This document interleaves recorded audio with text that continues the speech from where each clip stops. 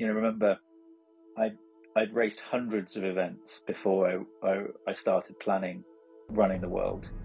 It then took me 674 days to finish that mission, to complete that mission that I set out for 4 years prior, 2 years of planning, and then 2 years of traveling around the world, hopping from country to country, running a marathon in each one every few days, um, running everything anywhere up to between 2, 3, 4, and 5 countries a week. Um, and physically, I was always challenging myself. I was always changing. I was always adapting. I was always stubborn to achieve what I wanted to achieve. Simple as that. And I truly think sometimes resilience can be the glossy word for stubbornness. And I think stubbornness is the reality of going, no, I will finish this. I will complete this. Well, a little stubbornness might be what's missing from your life right now. On Seekers Mind Talks, today we have Nick Butter. He is an endurance athlete, a best-selling author, and the first person on the planet to run a marathon in every country in the world within 2 years to set a world record. I had a fun and deep conversation with Nick and was able to learn a lot just from his mentality, which I hope you guys will be able to benefit as well. I'm your host Raj, and enjoy the conversation with Nick on the Seekers Mind Talks.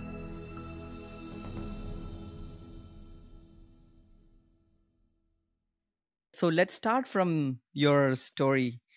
It's not that everybody gets that idea, gosh, I need to run the world, every country. How did you get there? How did I get there? I guess it was a long journey where you get pushed towards doing that big something, whatever it is. It doesn't have to be running a marathon in every country in the world, whatever that may be. I think everybody gets pushed towards it through lots of influences from family, from friends, from circumstances, from your job, from finances, from the whole range of the realities of life. For me, it was working in a corporate banking scenario, office life, and needing to have some escape from the office. So running to work, running back home after work, and on lunch breaks, on any time I had in the day, to try and get outside, away from the concrete buildings and into nature, and to soothe my soul and my mind. And as that started to progress, I started to get into running a bit then for fitness as well as just to escape. And then that expanded further. I would start racing. I then started to race pretty well. And then many years later, I was running in the Sahara Desert, and I met a brilliant guy called Kevin, and he had a story and he had a message. He very sadly had terminal prostate cancer. I'd never met him. I'd never experienced speaking to somebody in that environment that was very ill, and potentially was only going to live for another 2 years. His diagnosis was around 2 years. It was a stranger when I met him, and now he's a great friend. He's lived way past his life expectancy given by the diagnosis, and he's just an exceptional guy that gave me the message of don't wait for a diagnosis. He said, don't wait for something to happen so you end up in my situation. He was 49 when he was diagnosed, and he just wished he could have done something more with his time. And so I got a bit obsessed by wanting to raise some money to help fight prostate cancer and to help other people in his position. But also around the concept of time and valuing our time and not throwing it away. And I think very, very few of us intend to throw away our time, but it so easily happens that days and weeks and months and years pass where you're not really following your dreams, you're not really living by your passions or by what you value. You're just fumbling from one day to the next, earning money, trying to be the better version that you can be, but not essentially being the best you could be. So I went away from this race, kept in touch with him, and I said, I want to raise some money. And I Googled it. I Googled, had anybody run a marathon in every country in the world? I wanted to find something that was unique. I wanted it to be something that would get some headlines. I wanted it to be big enough to raise £250,000. And we've raised, coming up to £2 million now, and not just for Prostate Cancer UK, but for other charities, for my own charity as well. And everything snowballed. So that was where everything started. I thought, let's do this, and then 2 years it took me to plan it, and then I set off, and little did I know what the journey would be like, but it's changed my perspectives hugely. You came out as a different person.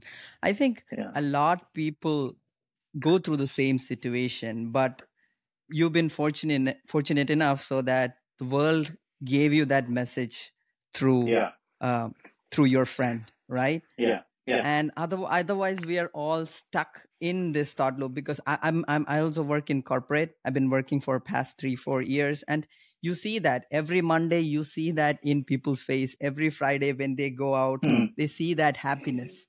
I say to them, that's how life should be. But then they say, come to reality. But that push, you were fortunate enough to get that push to see a different life and how valuable and precious life could be. I think right? I think you're right. You're right, and how you describe it as being given that push is exactly how I felt. The way I would describe it, in addition to that, is that Kevin was the push over the edge to make that decision. But leading up to that point, there were lots of other minor pushes, small incremental pushes towards the edge of that cliff, that were things like, well, starting running in the first place, having conversations with the right kind of people, going to talks, lecture series, learning about alternative careers. So actually being open to that was the first step. It just didn't feel like it, because when you're stuck in a corporate cycle, whirlwind, maze, whatever you want to call it, you get trapped and you don't believe that there's other opportunities. But as soon as you start to open your eyes and just explore, then that's when the gateway will open. Yeah, we don't want to be putting the wrong idea out there. For people who love their job, who love their career, it's all well and good. They're living their life to the fullest. But sometimes we shy away from what our internal self is telling us, right? A lot of people kind of just push it inside. They just want, and how do you make that mental change? I think the very simple mental change is to say, well, if they stopped paying me to do this, to do my job, would I do it tomorrow? And that's a question that I think if you ask a big proportion of, and let's face it, the Western world, the developed countries, we are fortunate beyond belief. We are incredibly lucky. And so that is one hand incredibly fortunate and lucky, but on the other hand, that's then drawing us away from taking risks because we are comfortable. And so if you ask the question, take the money away, would you still do it? A great deal of people would say, no, I wouldn't. Of course I wouldn't go and work in the office for no money. Why would I do that? There's a handful of people that I know that would absolutely continue doing what they do. And I think that's fantastic and rare, and I'm envious of that. That's fantastic. I've had to work hard and taken some brave steps and had some courage to go, I'm going to leave all of that behind. I'm going to say, no, I wouldn't do that if I wasn't being paid. I'm going to go and do something else that I enjoy, and it doesn't matter if I'm getting paid.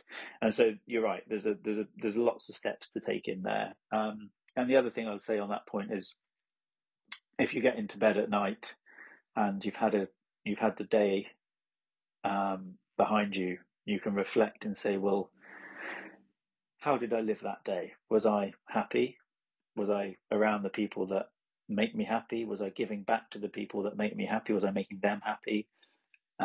Was I in a space that I find enriching? I live by the sea. I love being by the sea, by beaches, by coasts. Other people love being in busy, bustling cities, whatever it may be. And just reflect on it. And if it's not, then start to make the change, start to make a change, even if it's do exactly what you're doing now, stay in the same job, but maybe go and do it in an environment that makes you slightly happier. Or maybe you love to climb, maybe you love going climbing, but there's nowhere where you live that you could go and climb. So make time, go somewhere else, and don't fall back on the excuses of, oh no, I can't do that because I don't live anywhere near a climbing wall, or I don't live anywhere where I could do that, or I don't have any time because I've got to take the dog out or take the kids to school.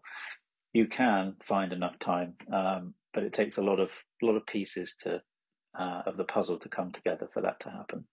Mhm.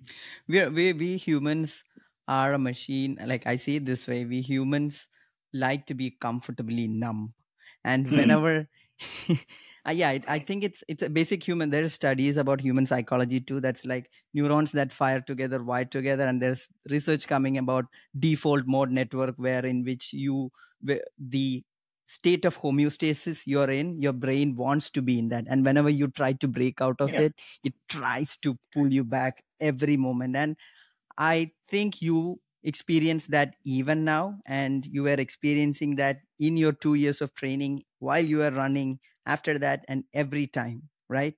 Yeah. And what do Yeah. you tell to yourself at that point? I think it's the perspective. I think it's the perspective. I mean, it's very hard for me now to talk about a time before I went and did this crazy mission, because I now have the perspective of having done it. And so every time I catch myself doing something that isn't enjoyable or not valuing my time, I think of the privilege that I have and the opportunities and the freedoms that other people don't have, and how it is within my capability to go and do what I want to do. If I want to stop running, if I want to stop doing anything to do with sport, maybe I want to, I don't know, get into writing poetry, or going and being a potter, making pots, whatever it may be, an artist. That is something I can do, and I think it takes a great deal of um, steps to have the belief for you to do that. Because even if everything is presented to us, and a lot of people I know are in the same mindset, where even if the options are on the table and available to change things or make an alternative path, it still feels too scary to do so. And so constantly reminding yourself of the privilege that you're in, and go, look, well, if I leave that job and try something and it doesn't work, I can go and get another job. It's okay. And I think it's a case of being rational about it, and giving yourselves a real logical pathway of, okay, I'm going to leave my job. I'm going to not quite have enough money to be okay and be as stable as I was. I'm going to try this. If it doesn't work, then this is the job I could get, and this is when I'll be okay again. And if you can kind of go through that process, then it gives you at least an opportunity to explore that alternative way. Absolutely, absolutely. uh they say that after you get attention from people, you're the same person, but people just start recognizing you or understanding you. Do you feel that way? Do you feel as the same person before and after? Or certainly your worldviews changed. You saw a lot of things that you quite didn't literally expect. So you will Yes. have changed in that aspect. But as a person from the inside, do you feel you have changed, or do you think you've been the same? No, I don't think anybody stays the same. I don't think, no matter what you do, if you do the same job, if you do the same hobbies, if you're around the same people, I don't believe you stay the same, because the very nature of human beings and mammals and living is that not living is the other end of the spectrum. And so time passes and we evolve. Um, we evolve everything from our eyesight. Look at our eyesight as an example. Our eyes don't just stay the same all of our lives. We look at screens, we damage them with the sun and with all that sort of stuff, and it changes. Everything about human beings is a constant change and constant evolution. And I think the sooner you realize that we're all different. I'm certainly different from today than I am yesterday. In small ways, I've got older.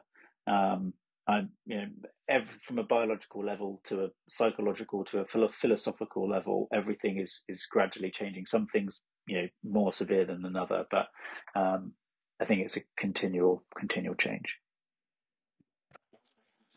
So we were talking about how the brain tries to resist change, right? And I was reading this book. It's called Atomic Habits. I think it was written by James Clear, and it says that habits change you every day. It's those small, teeny, tiny changes. Uh, what do you think habits have a role to play in Yeah, this? habits. I think habits is a way of fast tracking your freedom. So, in a very basic form, having habits, having maybe I say habits is the wrong word, but routine, a structure, a framework. Because sometimes habits is almost assuming that it's a given. We don't have to think about doing it. But I think a routine is something that's not quite as easy, but is something that can be followed and framework. So, for example, getting up in the morning, I get up, I go for my run, I have my multivitamin, I have my probiotic, a protein shake, a banana, and I get on with the day. And then in the evening, I take the dog out for a walk, let her play on the beach, and I have a sauna and write my diary and go to bed. And that kind of framework can mean that you don't have to think about it. It means it gives you a constant in a changing environment all the time. It makes you feel like you're a little bit more in control, which I think a lot of us crave and need. But it's in its very simplest form, it gives us a framework to work to every day. I set up stuff the same. I'm quite specific with, I'm quite a tidy person, and so I'm making sure everything's in the right place when I go to bed and when I wake up. My desk and my little office setup, which I'm in now, is the same every day, so I don't have to think about anything. And that way, it gives my mind and my business, everything, more space to grow because I don't have to think about the other things. It's like the whole adage of, every successful businessman should just have one suit, so they don't have to think about it. They don't have to make decisions, and they can use that energy on other things to do with their business. So I don't have a suit, but I do have a routine.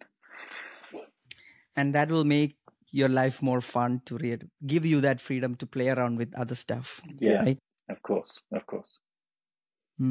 How was the mental journey throughout, from the training phase to the running phase and to the phase after?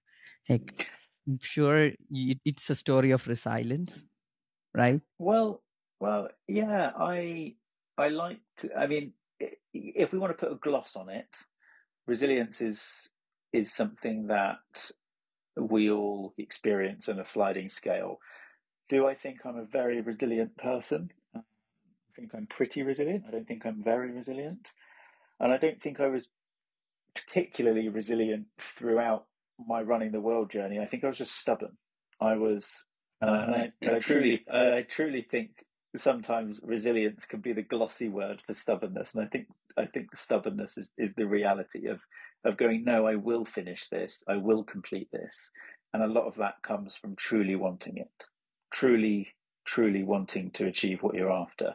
I see lots of people training for marathons and races, half marathons, 5Ks, 10Ks, and you can very easily see the people that are genuinely interested in finishing that race or doing well in that race, and that's because they wanted to do it.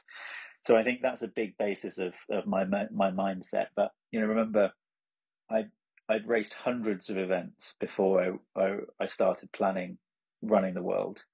It then took me 674 days to finish that mission, to complete that mission that I set out for 4 years prior, 2 years of planning, and then 2 years of traveling around the world, hopping from country to country, running a marathon in each one every few days, running everything anywhere up to between 2, 3, 4, and 5 countries a week. But then I came home, and I then went on to do other missions. I ran north to south of Italy. I did London to Paris. I went to the Arctic Circle. I circumnavigated Britain. And physically, I was always challenging myself. I was always changing. I was always adapting. I was always stubborn to achieve what I wanted to achieve. Simple as that. That's a really good worldview. Stubbornness gives your life worth living and gives meaning to your life. Do you think Correct. that? Yeah, absolutely. Okay. Uh, you were talking, I was listening to your other talks, and you were talking a little bit about your mentor and how he Mm, helped in your journey. yeah.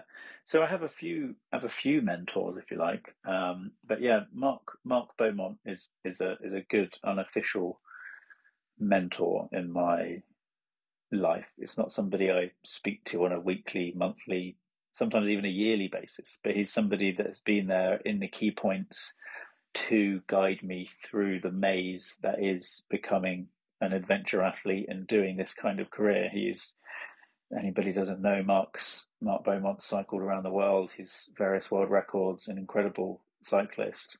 And he gave me a lot of the knowledge and the pitfalls, gave me great contacts.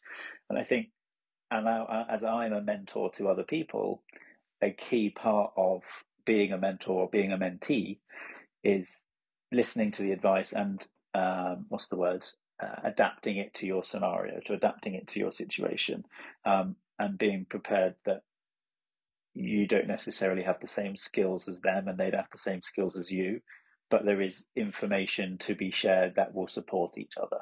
And a network of people, a network of contacts, and be open and free with all of that information to support each other as human beings is all you can ask for. And he's been an incredible inspiration and continues to be. And if I ever need a hand or a help with something, I know I can drop him a message and have a chat, and he'll support.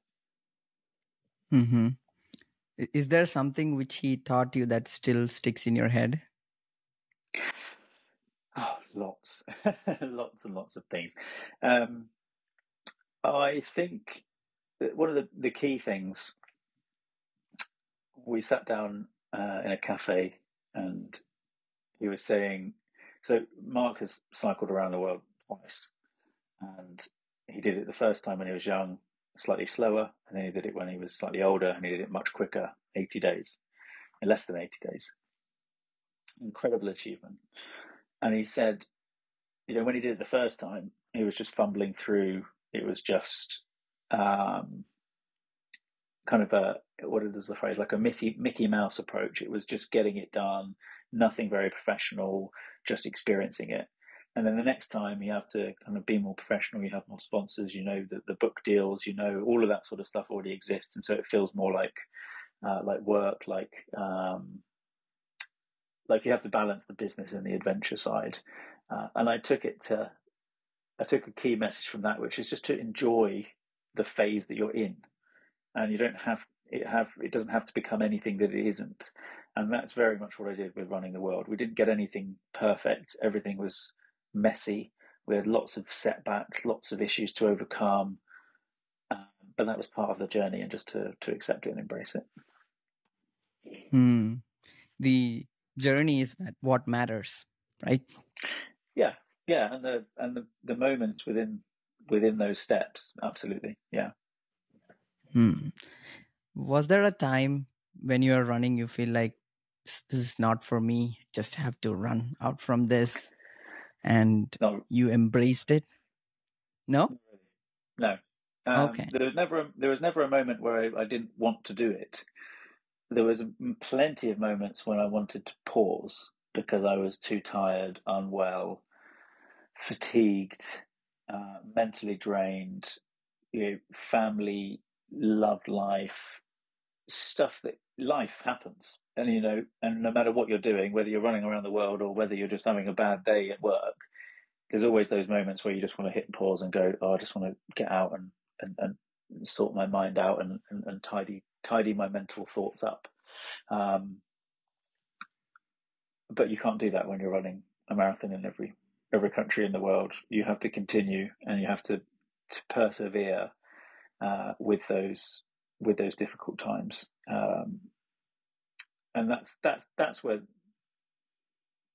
That's where the resilience comes in. I think that's where you have to go, right. Well, it's not a case of stubbornness because, like I said earlier, stubbornness is the overarching. I want to finish this. The resilient moments is okay. I'm ill.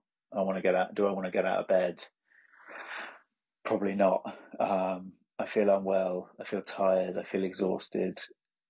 But I'm going to do it because I'm resilient enough to know that I'm so stubborn I don't want it to end. That's the reality.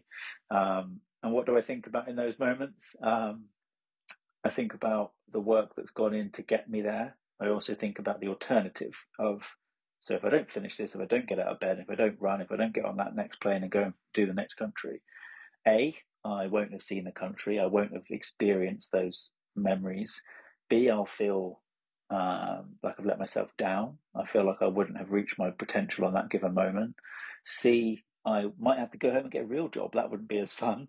And there's plenty of options where I think a lot of people that do endurance, they simply put themselves in scenarios where quitting is not an option, whether it be because you'll let sponsors down, you'll lose your funding, whether it be because you're already invested so much you can't quit now because then you'll never have another opportunity to do it. That's the reality of enduring through some of these things. Maybe part of that answer is putting your skin in the game so that you get your ass out of it. Yeah, of course. Absolutely. Right? You have to be invested. Yeah. And I saw that you ran with 9 presidents from your book. Yeah, ran with lots of brilliant people. I one of the examples was the president of Zambia, and I happened to be in a hotel in I think it was Kinshasa, so the Congo, and there was a head of state funeral in the Congo, Democratic People's Republic of Congo, I think, and I was staying in this hotel. It was the only good hotel in the vicinity, and I went out and ran, came back sweaty in my vest, sat down for breakfast because I went out very early because I needed to beat the heat, and got back from my run, and I just plunked myself down in the breakfast room at this hotel, and I happened to accidentally sit next to the president of Zambia, the guy called Edgar, and his men and his bodyguards, if you like, came and immediately tried to usher me away and were a little alarmed that I'd sat there, and he said no, stay, and we chatted a bit, and he insisted we did a lap of the swimming pool of the hotel, so he said he could have done some running with me, which I thought was very nice. And President of Slovenia was a great runner. Lots of other people, not just presidents and prime ministers, but also key people in the British government, in the British embassy. Lots of brilliant people came out and supported, and thousands of runners all over the world. So very, very fortunate. What was that drastic world view that changed before and after? Like something that completely broke your, was like a mind-boggling thing. Yeah. Very, very big thing, which was what you see on the news, what you experience the world to be through a screen is not the world that exists on a daily basis. For example, it's very easy to use rich and poor as a go-to example, but actually let's use the example of rain, because I go to the Bahamas, you expect it to be hot, white sandy beaches, suntan, lovely. I turned up there, and it was torrential rain. I was running through kind of ankle deep water most of the time. It was completely flooded, and nothing like I was expecting the Bahamas to be. My expectations, my preconceptions of these places was not correct. And so you extrapolate that out to places in the world that have war and volatility within their political systems, unrest. In going into Syria, for example, I was scared of being around violence and a war-torn city of Damascus. And yet, when I got there, I ended up running with a junior national football team, female football team, that was coached by a guy who lived in the UK, and there was a pristine pitch around this loop, and had the most amazing experience. So my overarching theme was that the world is not as you see it through the media, because it can't be, because there's so many differences in the world, and that leads me on to the big headline is that people are people are wonderful. We see lots of war and terror because it always makes the news, but you're seeing a tiny fraction of the existence of humanity.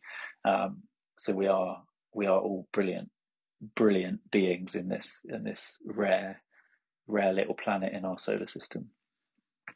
Yeah, I think that's that's basic human psychology as well, because bad news catch up. They spread like Yeah, of course. wildfire. Yeah. And our brain, it stores that. Like, who sees good news? Like, if there is a I remember seeing a thought experiment. Like, imagine there was a channel that only puts out good news. Nobody would see it. Yeah, you're absolutely right. And I actually follow a few channels like that, and it's hard to see the content because all the other stuff, all the other stuff surrounds it. It's literally the case, and it's because bad news is more unique, and that's the reality. Because we live in a world that's actually brilliant, we are desensitized to seeing the brilliance, and we just see the bad stuff, unfortunately. So, trying to live every day, realizing that there's a lot of good going on, even if there are bad things out there. Mm-hmm. Was there any countries you feel like, okay, this is gonna be you were prepared for, this is gonna be a horrible experience, but it turned out pretty nice, and the other way around? Well, absolutely, yeah. Syria is a great example. I was scared to be there. Similar with Somalia, Mogadishu, I was expecting, and Libya, actually, places that are war-torn, potentially dangerous places, some cities to go through. Nearly every single place that I thought, bar a handful, that I thought were going to be difficult, whether it be stressful for the safety wise or for running, just logistically running, most of the time it was the opposite that happened. And I had to take a step back. And I think that's why a lot of people, when you travel, you start to calm down and ease, because always your preconceptions are misjudged, and you realize there's no point second guessing or assuming what you're going to experience. You just need to take every moment as it happens. That's quite a nice, or very nice, element of travel. And I was certainly in a bit of a calm mode when I came back because of that. Certainly, talking about that calm mode, running is a type of meditation, right?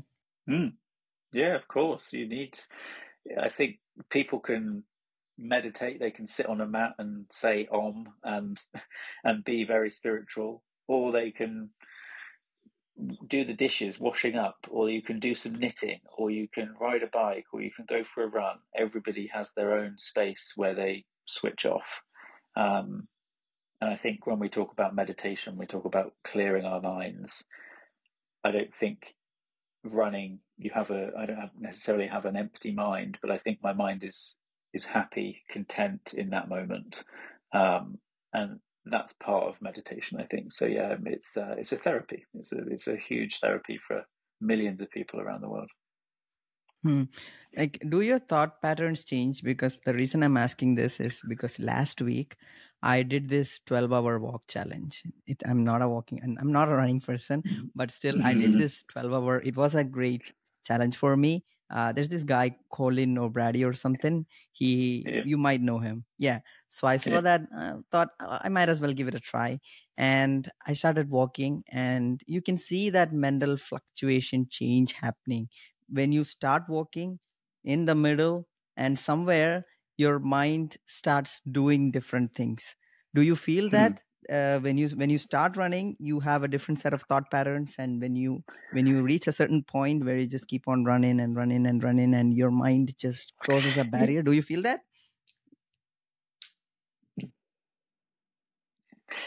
yes, it is a bit different when you've done it so much because the expectation of that existing is there, and so you are aware that it's going to be happening. Just like if you were to have lots of alcohol one evening, you know you're going to have a hangover the next day. You expect it.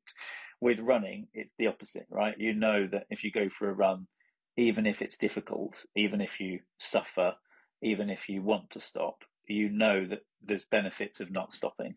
And so you continue, and then you receive those benefits when you finish, and you can feel elated. So having that different mindset throughout each stage of the run, and a different type of meditation. If I go out for a run in the morning, I'm probably half asleep. It might be raining. My purpose for the run in the morning is to take the dog out and let her run around. And then before I know it, I'm happy, running a little bit quicker, enjoying the scenery, taking in nature, seeing the birds, seeing the ocean, and then coming home and I feel happy. I know that that's going to happen every day, and that's why I get out of bed the next day to do it.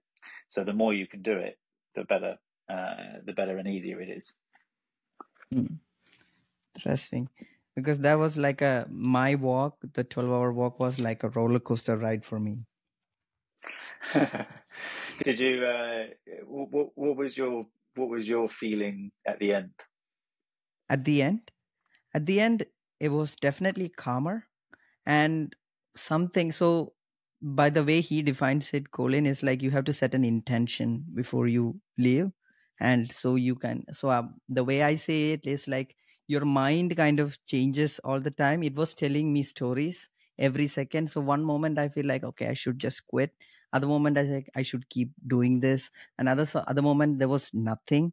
So, I understood that this is the way that mind works. Like what you want to do, you can just keep on going. There will be that feedback from your head happening all the time, that kind of want you to get you out of that place, in your place. So you gotta be separate from it. So that's something that I got from the journey. And at the end, I still, so that message I think would be what stuck on with me after the journey. Yeah. Yeah, and certainly I really loved it, and it was refreshing. The next day my legs were swollen, I couldn't walk, but it was still worth the walk. I walked like 34 kilometers, nothing compared to you, but Well, that's great. That's great. You're outdoors for that long. That's brilliant. yeah. What's your diet like? What was your diet like when you were on the journey? Very, very. I mean, diet hugely different depending on the different phases of my life, if you like. During running the world, I was eating everything and anything, because I needed to get calories in. It was the diet most of the time was poor because I was eating convenience food, fast food, fatty foods, anything that would simply allow me to continue having enough calories for the following day's activity. And I say activity because it's not necessarily running, it's running, but getting on a plane, getting in a taxi, traveling to another place, being awake for a long period of time, connecting multiple flights. If you go on holiday, you have one or two flights maybe, but for some of my flights, certainly in the Pacifics, were 4 or 5 flights just to get somewhere. So I was awake for a long time. I was eating in airports. A lot of airports aren't like the Western airports that we know, and there's not access to a lot of food. So my diet was very much eat anything I could. Similarly, when I ran around Britain with my Run Britain trip, running 2 marathons a day for 4 months, I was eating between 5 and 8,000 calories every day, multiple fast foods, anything I could get my hands on. And I still, at the end of that trip, was around 2.9, something like that, 2.9% body fat. So incredibly, incredibly skinny, underweight, even though I had been taking all this food. In terms of diet day to day, I'm vegetarian. I try not to eat too badly for too long. So what I mean by that is I can eat terribly, but I won't eat terribly for long periods of time. Okay. So I think balance is that's how I have balance in my diet is if I want chocolate, if I want fizzy drinks, if I want that sort of stuff, then I can have it. But at some point, I'm going to need to cut those out completely to balance the scales. So there's a long period of time where I've been without chocolate, long period of time where I was vegan. I haven't had any alcohol for 8 years now. There's a lot of things that I do to balance my diet, so it's not as unhealthy as it could be, because I'm always flexible with my food, because I enjoy it and I don't want to, talking about, getting to the end of the day going, was I happy with that day? If I'm cutting out all the things I love all the time, then it becomes very unenjoyable. So giving yourself some parameters. Okay, I know I eat a lot of crisps. That means I'm going to cut out crisps for a year, or cut out crisps for 6 months. And that way, like you said about training your body to want the things, you just need to practice it, and then all of a sudden you don't want the crisps, and you don't think about it, and you're living slightly healthier. So yeah. Part of the journey is, I think, also learning to say no to that craving that comes from inside you, right? uh Mm. was like were you ever been non-vegetarian, and why Yeah. did you switch to vegetarian? Like what's the benefit there? Well, that was a simple switch because I love animals so much. It wasn't dietary. That was seeing too many videos about the intelligence of pigs and cows and the effects on the environment as well, and loving dogs and having my dog Poppy in my life. Then realised, like, I can't carry on eating animals that are just as intelligent, just as aware of the world as she is. So yeah, I decided to cut it out for that reason. Mm-hmm. It's funny that makes me remember of a quote like, if you squash a cockroach, you are a villain. If you squash a butterfly, sorry, the other way. If you squash a Yeah, butterfly, you are a villain, and if you squash a cockroach, you are a hero. Beauty has yeah. aesthetic benefits. Yeah, you're absolutely right, mate. You're absolutely right. We see things like that. We actually we had a we had a mouse in the house not so long ago, and the immediate thing is you just put a trap down, and I just I couldn't kill it, so we put a trap to catch it and then to release it. So yeah, and that's changed me. Talking about your earlier question of have you changed?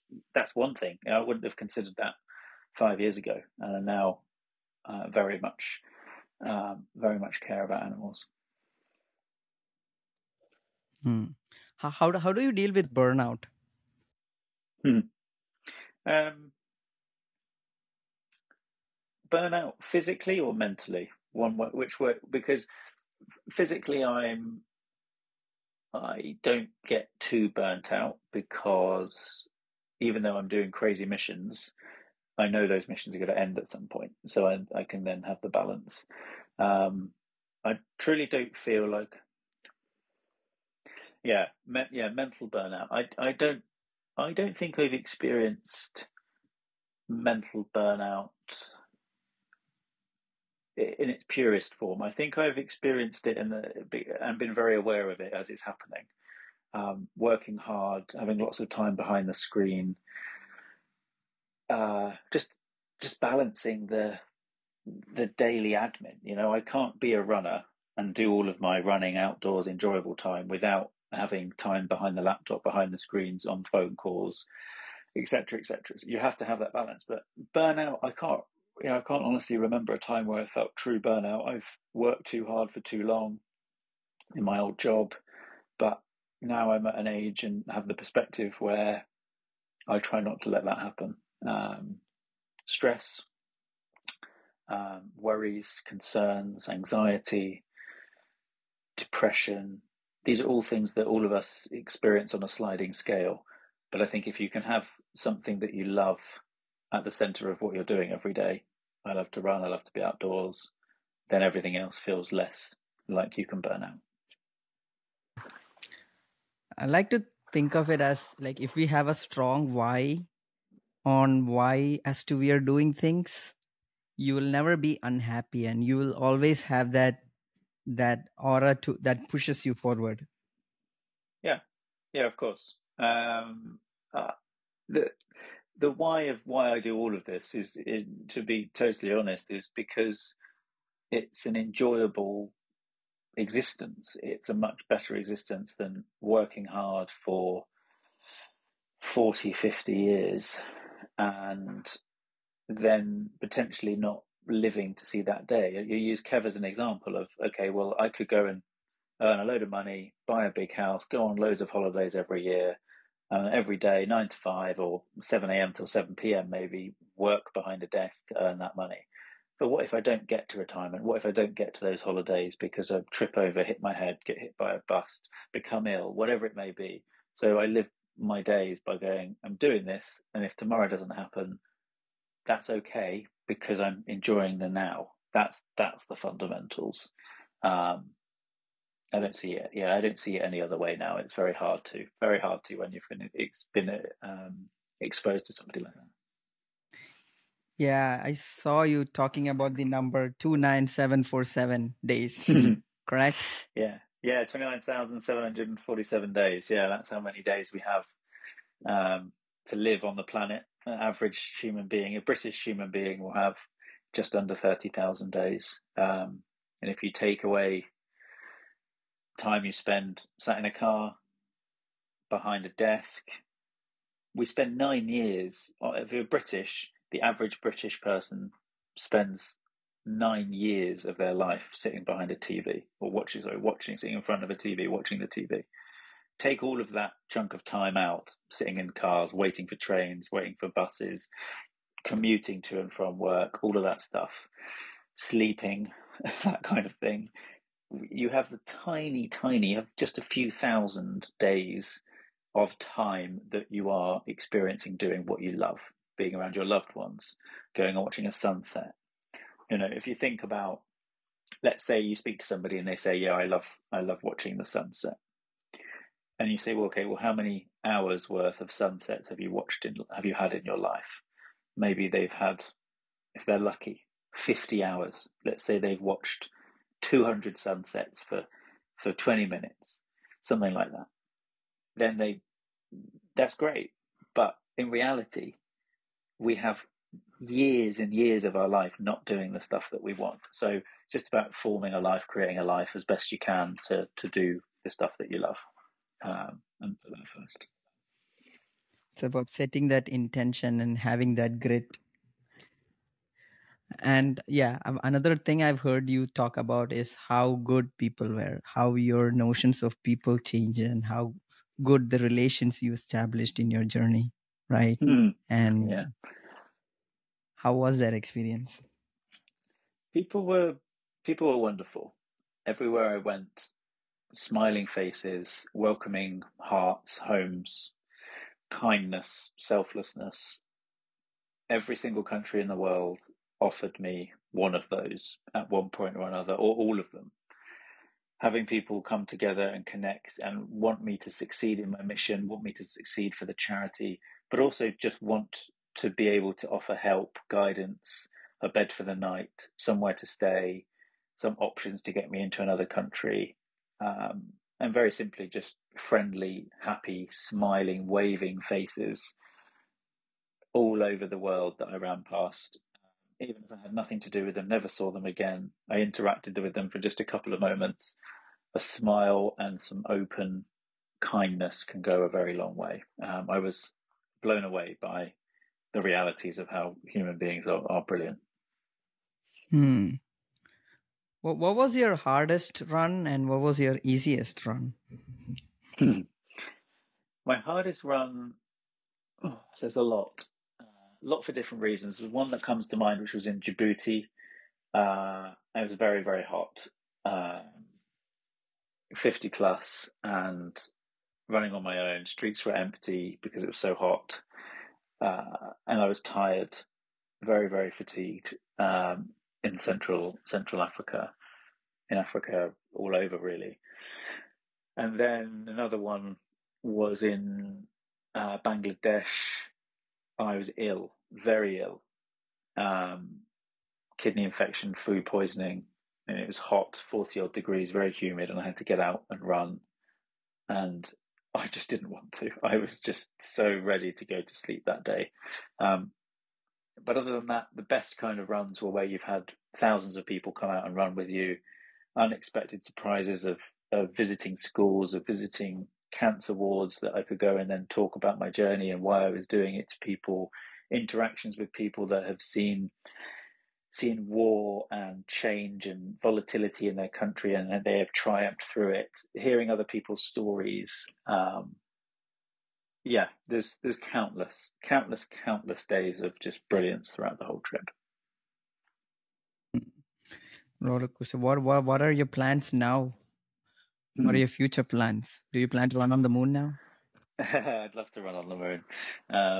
I haven't crossed it off the list. I have considered writing to a few of the companies and said, well, why not? Why not? No, I don't plan to run on the moon, but I would love to. I've got a few missions coming up over the next few years. I mean, running around Britain, that was a big trip, and the book's out. We have another book coming out later this year, and I'm spending most of my time prepping, planning run weekends, taking people away to various brilliant places all over the world: Corfu, Dolomites, Wales, Dubai, Kosovo, Scotland, Tajikistan. Run weekends as a business is everything I'm putting my heart and soul into, and I'm loving it because it means I can connect with the people that I've met on running the world.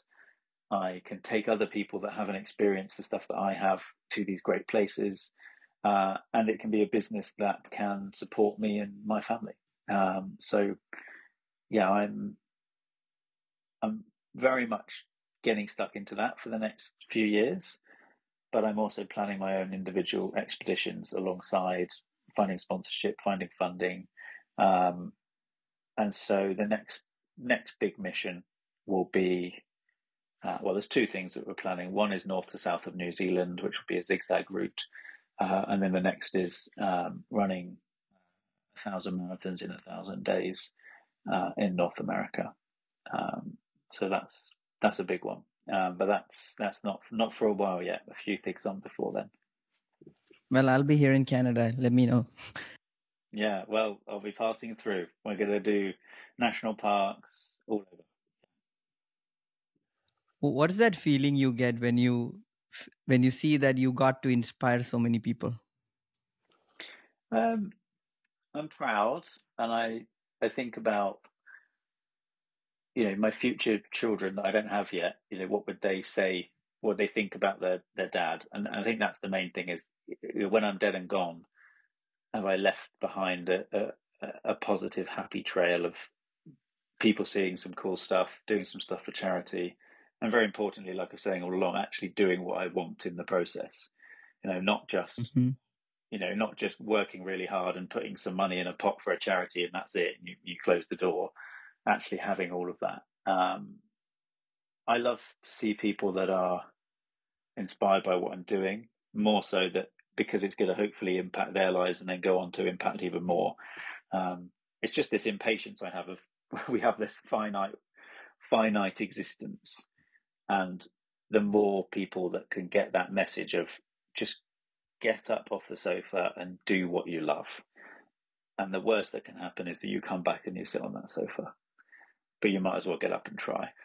So that's the reality I want to just share with everybody, and I'm hoping that run weekends will help promote that.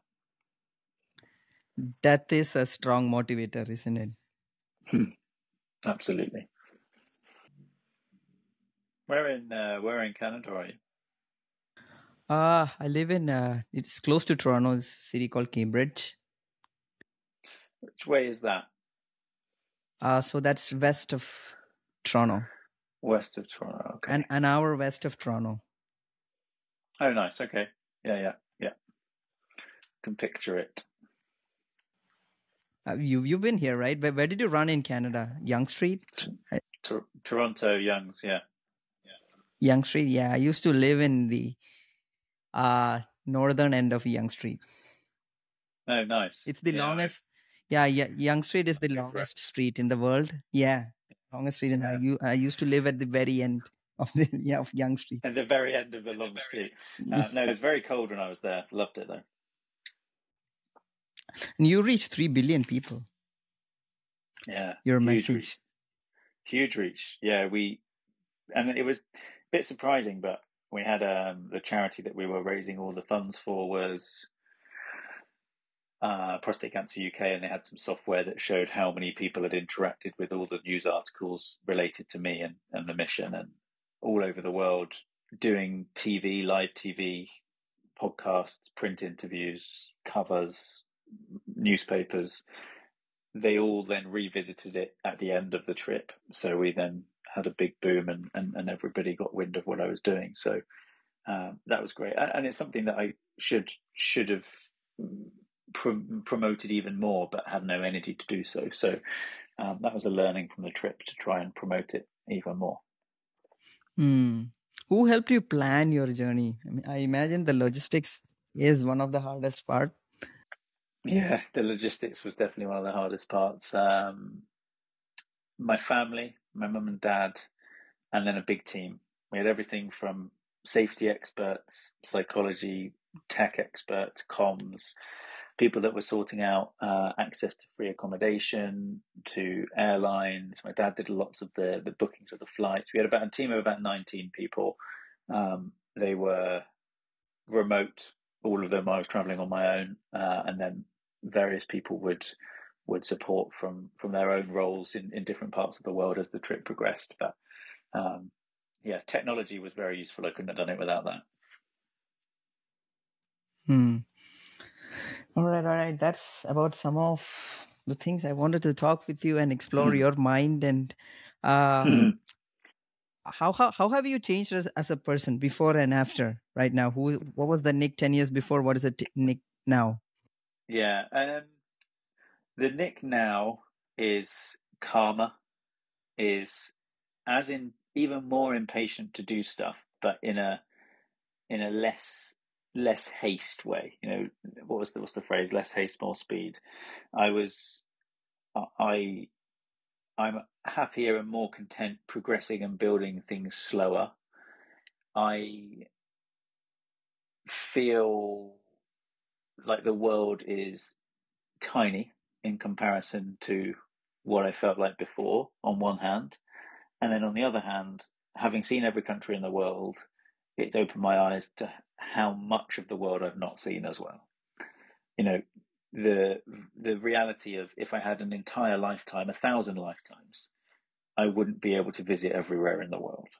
That's this special realization of although the world is tiny and I see it now and I can imagine and see the cultures and see the languages, see the alphabet, see the weather, see the geography of all these countries that I've been to, there are still so many places that I've never heard of that I will never be able to visit because the world is vast.